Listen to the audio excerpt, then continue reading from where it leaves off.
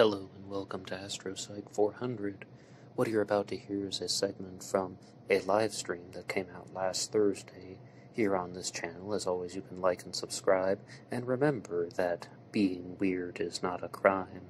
However, I do a regular segment here on AstroPsych 400 that is called the Podcast for Sleep that helps people fall asleep at night, and I thought that this was a little bit different, so I'm introducing it as a different type of material, and just approach it any way you want. Maybe if you have something to say, share in the comment section down below, and feel free to tune in next week for a new podcast for sleep here. Fall asleep instantly, or at least as soon as possible. Let's have a listen. We would have the chance to go further and further with the possibilities of learning how we can compromise in relationships and how they could bring about some type of benefit for us. But the overall goal that I want to share with you is that the dominant person moves the relationship to their advantage, and you need to be aware of that. Is somebody just simply being so disagreeable and refusing to cooperate and participate with you that you begin to wonder, why is this person around at all? And there was this show out there called Yo, Is This Racist? I know, beautiful name, right? And it was hosted by two people. One of them was named Andrew, and he made the bold statement that I live by to this day. If there is even one single thing that you do not like about the person, you don't have to stay friends with them. Nope. You don't have to maintain a friendship with somebody that you don't like. And I think that that is just a very honest part of reality that we all need to explore. You don't have to maintain a friendship with somebody you don't like. And the reasons why people would do that would be, they get pulled in to this world of, as I said, agreeableness, always going along with it, and then it will actually feel like physical sickness if they have to stand up to the person who's been mistreating them. And I think that that is purely related to realizing that you've allowed someone to mistreat you for so long that you don't want to do that anymore. So the next point on this list that I wanted to talk about of ways that people will try and manipulate you is through kindness. Kill them with kindness, right? You ever heard that expression? Well, it's very real. Absolutely, it is very real. And killing with kindness is something that people do that is very manipulative, but they aren't aware that they are trying to be manipulative. No. The way that they're doing this is they think that they're just being nice and polite and fair and honest, but what they aren't doing is empathizing. Not once is this conventionally nice or kind person asking, well, how does the other person feel about it? How does the other person feel about the behavior in which he or she or they is expressing? And I honestly think that that is something that is just not included in their particular equation, because they have it in their mind that this is conventionally nice behavior, therefore it is good. But the problem is, it's lacking empathy. And the problem is that they aren't recognizing when their behavior is bothering other people. They just keep telling themselves over and over again, this is good because it's conventionally good. It's good to give people compliments. It's good to smile wide and brightly at people. It's good to say, good morning. Oh, you're looking so nice today. And to talk in some type of gentle and floaty and light and airy voice. And they tell themselves this over and over again. But what it leads to is a lack of social awareness. And then when other people criticize them, they just turn it around on the people who are criticizing them. No, they're only doing it because they're mean, and they don't want to give up their mean behavior. They don't want to give up their ability to do bad things. But I think that at a certain point in adulthood, we all have to admit that if you're just going to play the card of people don't like you because you're too nice, or you're too free, or you're too fun-loving, or you're too gentle, or you're too lovable, then you have another thing coming, because I don't think that that's true at all. The reason why people are responding to this person in a negative way is because that type of behavior is annoying. And I had to learn this the hard way, because it wasn't until I was 23 years old that I really experienced someone kind of making unwanted advances onto me, and I had to ultimately learn that unreturned social affection is creepy. Absolutely. When someone is making gestures towards you or behaviors towards you, then, and you don't want them to, or you don't feel exactly what they feel, even if it's just trying to talk to you a lot, and someone is trying to have long, extended personal conversations with you, and you don't want to do that, that can really bother some people, and it can really create a very destructive type of outcome, because, again, firstly, someone is recognizing that this is a very agreeable person, they will tolerate them, then they will get on their nerves, and then they will just explode. And you should never explode on someone. But this goes to show you that conventional forms of being nice aren't always acceptable, and they aren't always truly welcome. Dr. Robert Glover talks about this a lot. He's the author of No More Mr. Nice Guy, as well as Dating Essentials for Men, and he openly points out that the concept of gift giving is viewed as conventionally nice by some people, but if you're giving gifts for an inappropriate reason or an unscheduled reason, let's use that word, unscheduled rather than inappropriate, it can really bother people, because it creates this type of creepiness. Yeah, birthday gifts are fine. Yes, Christmas gifts are fine. But when you give a gift to somebody just to be nice, it confuses them, because you truly have to ask yourself, well, then why are you doing it? And we could talk for probably 3 hours about how being nice can actually bother people, because I talk very frequently about how I follow the channel Oak Leaves and Onions, and the host of that one is anonymous, but she said that nice guy behavior can be toxic, and it applies to women too. It's just, from her perspective as a heterosexual woman, dealing with nice guys, it can be toxic, because the person usually has an end goal in mind. The person usually has a particular type of desire that they are trying to achieve, and they might not be approaching it in the most direct and the most honest and even the fairest type of way, because the analysis that was shared on that channel is that nice guys think that they're having long, meaningful conversations with someone, but they're just using it as an opportunity to get sex, whereas maybe a conventionally nice woman who is not very outgoing would go after a guy that isn't interested in her and do the conventionally nice things, give compliments, buy him a gift or something like that, and she's just trying to get attention or trying to get a particular type of response from him. Maybe she wants a relationship and he does not, and this is where nice people overstep the boundaries, where they show absolute blatant disregard for the other person, and they do not take no for an answer, which is quite shocking from nice people, but they don't accept no. It's like, hey, look, I'm not looking for a relationship right now. And that the way that a nice person processes it in their brain is they're thinking, well, if I just show them how much I care, then they're going to reward me with a relationship, and they're going to do what I want if I just keep doing what I want. And why wouldn't they want this? Well, of course they want it. It's conventionally nice behavior. We did those activities in the 4th grade when they told us how to be nice. The K through 12 system in the United States is so bad. I cannot stress that enough. And I frequently talk about the book The Rational Male by Rollo Tomassi, who explores a lot of this when he talks about the gynocentric social order. And a boy goes to preschool or kindergarten, and almost always the teacher is a female.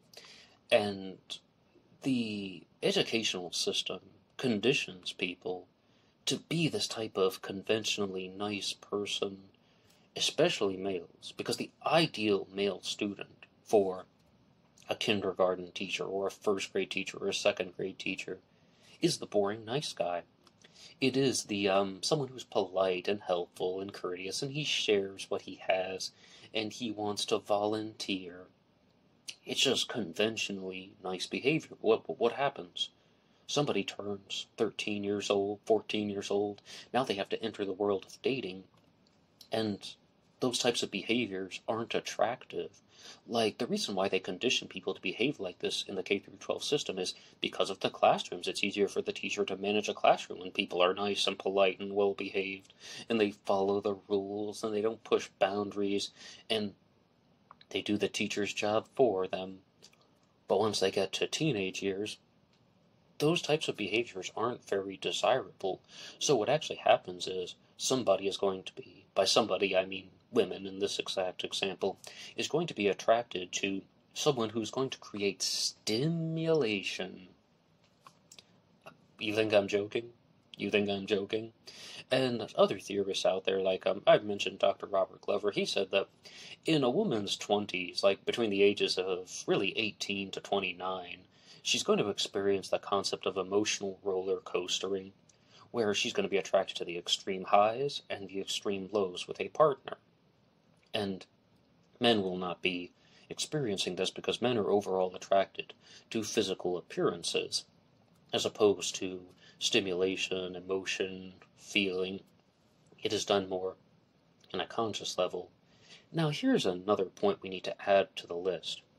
How are people trying to manipulate you? With logic, reason, and it's always their own self-contrived logic, their own self-created logic, and their own self-created reason.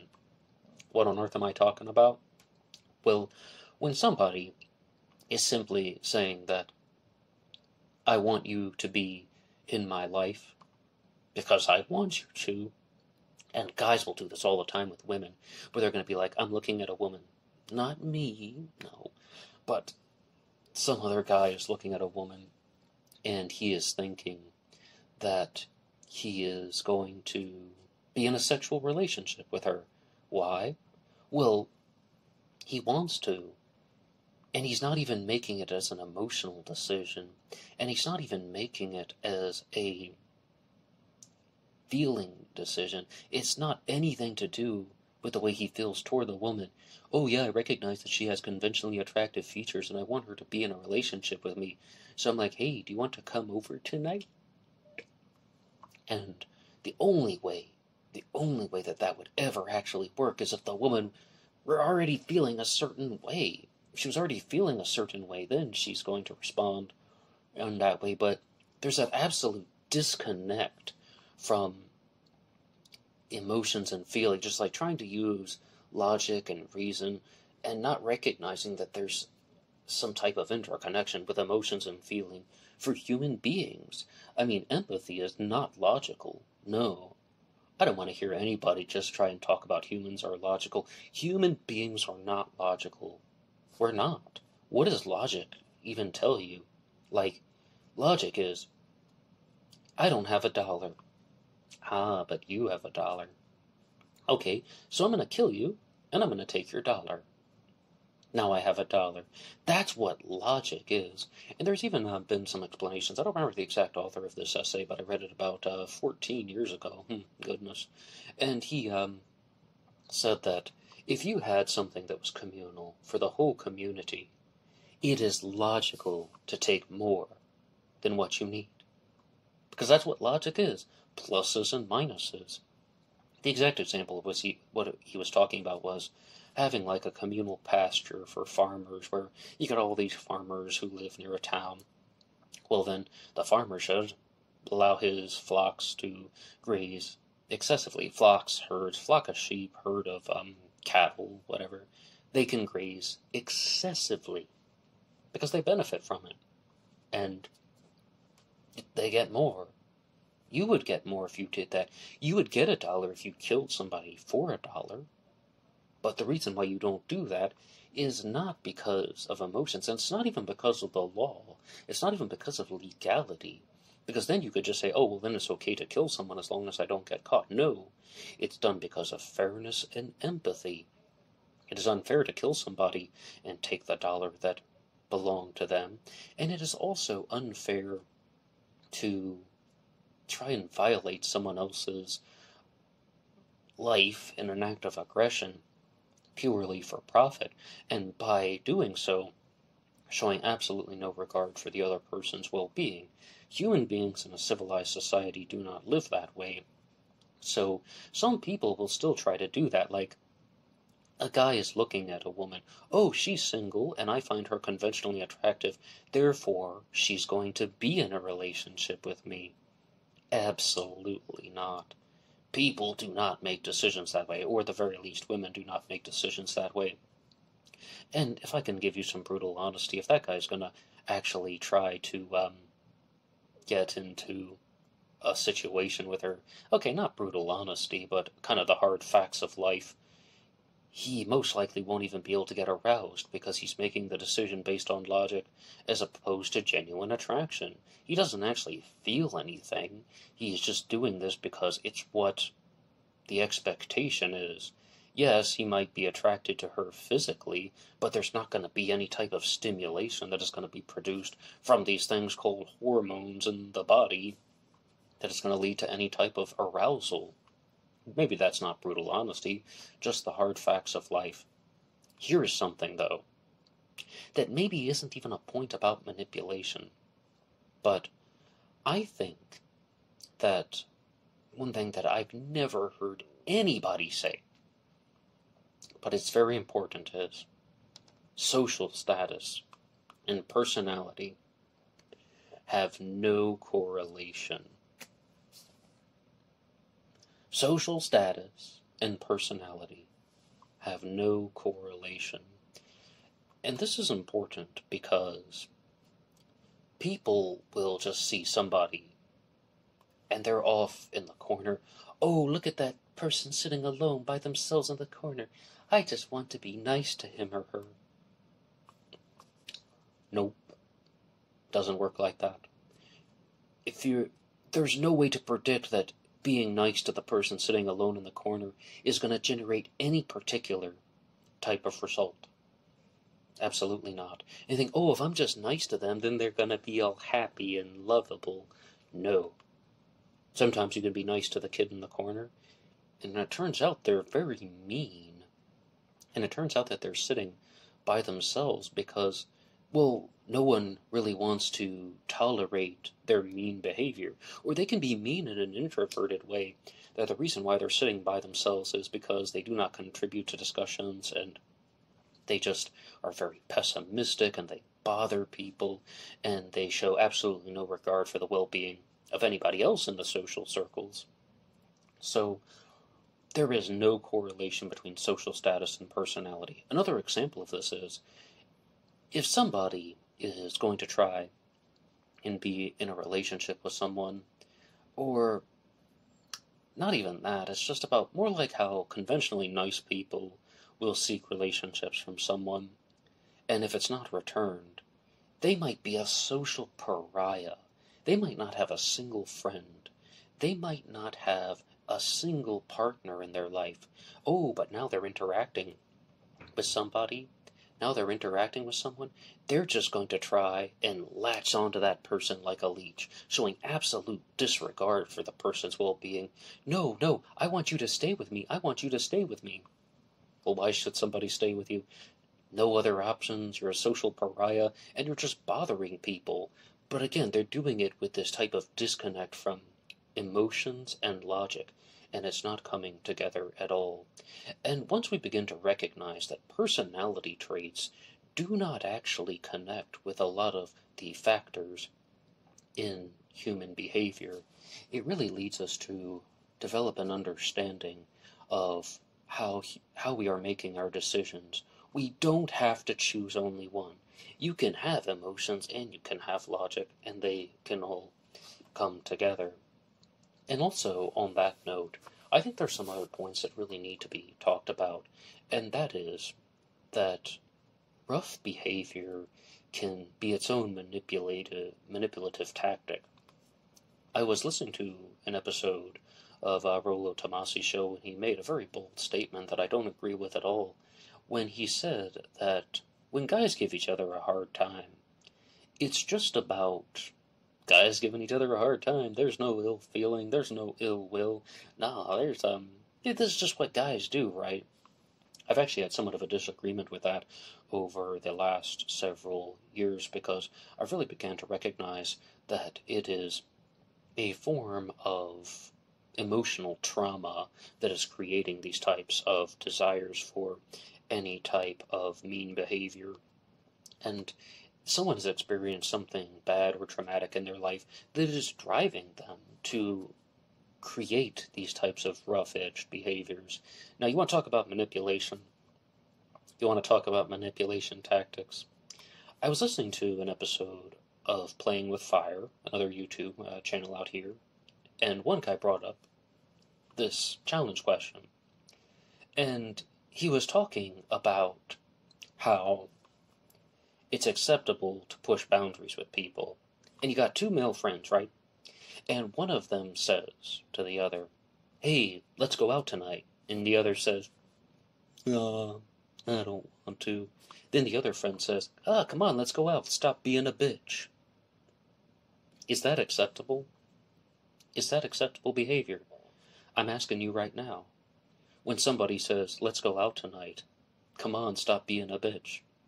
And he's trying to use that as an example of how it's acceptable behavior for the exact same reason as we said before with the rational male. Yeah, when guys give each other a hard time, it's just guys giving each other a hard time. There's no ill will or ill feeling behind it. No. Would that guy say that in a group of other guys to someone who was the toughest guy in the group, who was bigger than him, who could beat the crap out of him? And if he knew that there was even a 65% chance that that person was going to use physical force on him and he wouldn't be able to defend himself, would he call that guy a bitch? No. The only reason why somebody would use that type of humor is because he thought there would not be consequences that he cared about. And this all goes back to the concept of emotional trauma. There's something that he feels something bad has happened to him, and he's trying to recreate these destructive actions and behaviors into other people. And one thing that I think is so bizarre is some people genuinely enjoy recreating it. They think that's the reward of society. You want to talk about ways that people are trying to manipulate you? Imagine someone who has been at the bottom of the social order. Imagine someone who has just been borderline outcasted by everyone. And this person is now thinking, people have been mean to me for a very long time. So what am I going to do? I'm going to wait until I'm a little bit higher on the social order, and then I'm going to be mean to people. That's the reward. They think that that's the reward and benefit of society. And I will never understand this. And I genuinely do mean that. In terms of personality, I absolutely do not function that way. It's really quite to the contrary. Because I'm mostly just am one of those people who tries to neutralize conflict, the whole smooth-watered persona. But not everyone's like that. They really view it as a genuine benefit, that they can create problems for somebody else. Now, there is this channel out there called Free Domain Radio that has now been taken off of YouTube, the concept of deplatforming.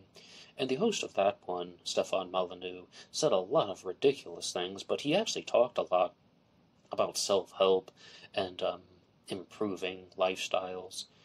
And what he said was that if someone is yelling at you, they don't care about you, because they will not do that when there are consequences. And I said that very same quotation to somebody else. If someone is yelling at you, they don't care about you, because they will not do that if there are consequences. And what that person said to me in response was, there were always consequences. So that's why I had to modify the statement. If someone is yelling at you, they don't care about you when there are consequences. Because they will not do that unless there are consequences that they care about. Because that's what it really is. Yes, of course, there are going to be some types of consequence. And as we said, if you tolerate, or if you abuse somebody's tolerance, eventually it will reach a breaking point where they will not want to stay with you. And ultimately, they will eventually leave the relationship. But the way that mean people function is, it really is somewhat of a mystery. Some mean people absolutely get devastated when you leave them. Other mean people don't care at all. They're like, oh, okay. But I would invite anyone to bring about a new way to rephrase that. If someone is yelling at you, they don't care about you, because they will not do that when there are consequences that they care about. It's exactly the same as that playing with fire example about the guy who is insulting his friend, saying, hey, come on, let's go out tonight, stop being a bitch. And as I said, he would only do that if he were not threatened by the person, if he didn't believe that he would be punished for that. So that's why you cannot tolerate rough humor, even among friends, even among coworkers, even among relationships, because that's all that it is. It's just, they aren't afraid of the consequences. There aren't consequences that they care about. And it really is a type of disrespect that is coming from some form of emotional trauma. Now, that same episode of Playing with Fire brought up a very good question about when is it acceptable to push people's boundaries. This should be another point of manipulation, how people are trying to manipulate you. When is it acceptable to push people's boundaries? And these two guys are in this debate, and they're going back and forth about, like if somebody says no, can you still try to do what you want to do? And they're like, you're always violating the boundary. And one guy's like, yeah, you're always violating the boundary, but is it actually important? And somebody in the wonderful comments section of YouTube, please leave any comments that you want here. One guy in the comments section of YouTube just simply said, I know what these guys are talking about, but they're not saying it. There are hard boundaries, and there are soft boundaries. Like, a hard boundary would be if somebody is making an expression of disgust and raising their voice and showing outward displays of anger, or someone is maybe even making a threat to call the police. Those would be hard boundaries. And in this person's personal assessment, this guy's personal assessment, he simply said, no, you should never try to violate some of those, because that's when no means no. But if some people are saying it without those indicators, they are soft boundaries.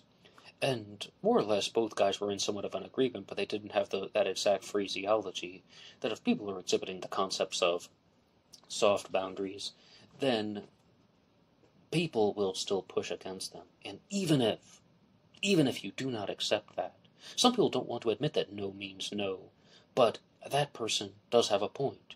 If you only set soft boundaries for yourself, people will not listen to them, exhibiting forms of responses that are not containing any type of expression of disgust, or raising your voice, or being firm and stern and being direct and clear. People are definitely going to push against them.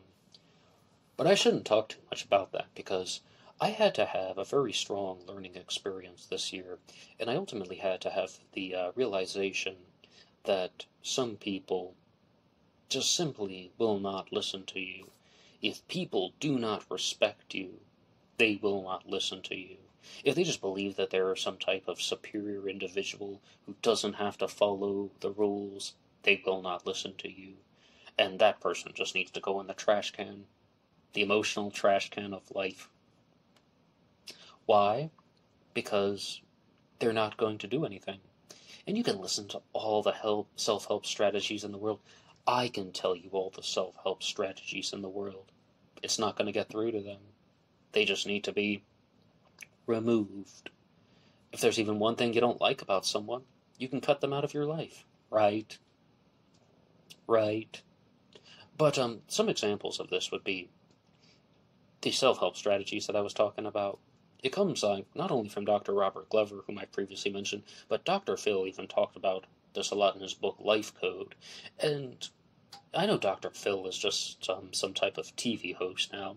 He no longer has his license to practice psychology. I don't even really care about that, but just on a very quick side note, I followed a channel on YouTube called Barehanded Enterprises until I watched all of the videos, and he was talking about how the guy had a degree in phys ed and health science, the host of that channel, and he said Dr. Phil put out a book on, phys ed and health science, and he's like, why is this guy putting out a book on this subject? I mean, he's a psychologist, and, he's talking about phys ed and health science, and he thought that he was going to hate the book, but then he read it, and he was like, oh, wow, it actually wasn't so bad. That's the way I responded to the book Life Code by Dr. Phil. I thought that I was going to hate it, and it was going to be silly and ridiculous. It wasn't really so bad, because it actually had a few points in there that I thought were rather valuable. The first one is that you can have boundaries for people. And again, I'm partnering this with some stuff from Dr. Robert Glover. Number one, make the rules for your partner and introduce them as rules. Not just, I don't like it when you do that. That's when you need to listen to Free Domain Radio. They know you don't like it when they're doing that. They don't care, they're doing it anyway. Make the rules for your partner. And this is the life code stuff. Introduce something that is called the ultimatum with options. Put the options on the table. If you do that again, then this will happen. If you do that again, I will respond in this way. If you do that again, this type of privilege that you have in our relationship will not exist anymore. It sounds so good, right? Make the rules and then enforce the consequences when they don't follow your rules, right? I tried that once, and exactly like that, and it worked, and I'm like, oh yeah, I got this now. I'm like a tough alpha dog, right? No, Second time, I tried that strategy with a different person. They didn't care at all. No matter how direct you are, no matter how focused you are, no matter what type of rule you put on the table, no matter what you say to the person, if they don't care about you, they aren't going to listen to your rules. If they don't respect you, they're not going to listen to your rules. Then that's just it. And that person needs to go in the trash can. Don't think about them, think about you. They're not respecting you. What do you possibly need from them? Some type of emotional passion and desire that you're trying to recreate that never actually was there? That person just needs to be cut out of your life. And a lot of people will not do that. A lot of people are simply trying to go after individuals whom they think are not good for them, but they view it as a particular type of conquest. And this is the way that the nice people use that manipulation tactic that I was talking about earlier. They're looking at this person like, oh yeah, here's my chance now. Here's my chance for a conventional relationship, which I don't have access to because no one wants to tolerate my detachment from reality and just perhaps lack of sexual availability. Let's not kid ourselves, that's there too. And then they see someone and they think, oh, this person's being sensitive to my advances. Now's my opportunity to lock them down in a relationship. And then they show absolute, blatant disregard for the person. They're just viewing them as a conquest, and it's dehumanizing, and it's objectification. It's treating a human being as an object or a number or just something that has to be achieved and obtained. And that is some very dangerous stuff, because you might be thinking, oh, somebody wants to be in a relationship with somebody else just because they want someone. Yeah, you're treating somebody as a number, but big deal. Well, what are the long-term consequences of that? What that leads to is stuff like Giovanni Gianmaria Ortiz, the Italian philosopher, who was all about turning aspects of the human body into numbers, that the human body has nothing special about it. Human beings have nothing special about them. They're just bone, tendon, ligament, and muscle. That's all human beings are. And once you begin to try and treat people as numbers, it leads to disastrous things, because then you don't have to care if they live or die. By the time you get to the 20th century, you've experienced Frederick Winslow Taylor and the principles of scientific management, who partnered closely with Henry Ford and the assembly line. How do we make the production facility work faster? Create a revolving door of production by treating people as numbers. It's exactly the same concept. It's just done in somewhat of a more aggressive way. So there are very, very big long-term consequences that people care about, because it leads to dehumanization, and as a fundamental rule, we should not do anything that diminishes the magnificence of the human essence. Can we just say that in conclusion? You are awesome. There's something awesome about you. Even if you're a demented sociopath listening to this, which I know you're not, because sociopaths don't listen to Astro Psych 400. No, they're off doing other things. But there's still something human about you. But that's why I like you. Whoever has found it, whoever reached this part of the 44-minute mark on this episode, you are awesome. And keep being awesome. So I think that's where we're going to have to end the episode for now. Thank you so much to anyone who has found this far off corner of YouTube. You can always like, subscribe, weigh in the comment section down below, and share your own experiences with manipulation and the different types of manipulation. I want to know what you think and how these things have affected your life. Please say anything that you want, and you can always visit my other channel, BlackBoxOnlineRadio, which comes to you at least 3 times a week, talking about the Zodiac Killer, lately about the Phantom Killer and the Texarkana Moonlight Murders, and Friday isn't Anything Goes, where any subject is fair game, and there have been a lot of breaking news stories in the true crime world. So, I have this page on Instagram called BlackBoxNet88 you can follow too, and I say, everybody stay safe, fairness, and empathy, and on Blackbox Online Radio, I don't have... Oh no, on Blackbox Online Radio, I always say, until next time.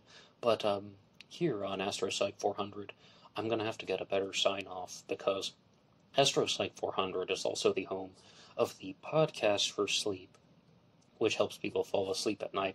Some people were saying that, they use Blackbox Online Radio for that purpose, but for me, I decided to try and launch the podcast for sleep here on Astro Psych 400, and for that one I just say good night, because it's the podcast for sleep. Astro Psych 400, podcast for sleep. It's time to fall asleep now. Time to surround yourself with positive vibes. You are who you are. Being weird is not a crime. And that one comes out on the weekends, whenever I have time, either on Saturday or Sunday nights, usually that is released. But, there's a lot of content here on YouTube that you can explore, and feel free to hop around, look through some things. If you like what you hear, you can always share with your friends and family, and I will see you over on BlackBoxNet88 on Instagram for the bonus podcast. Fairness and empathy, until next time. Let's think about a particular way that I can sign off from the channel, Astro Psych 400. But see you in the future. How about that one?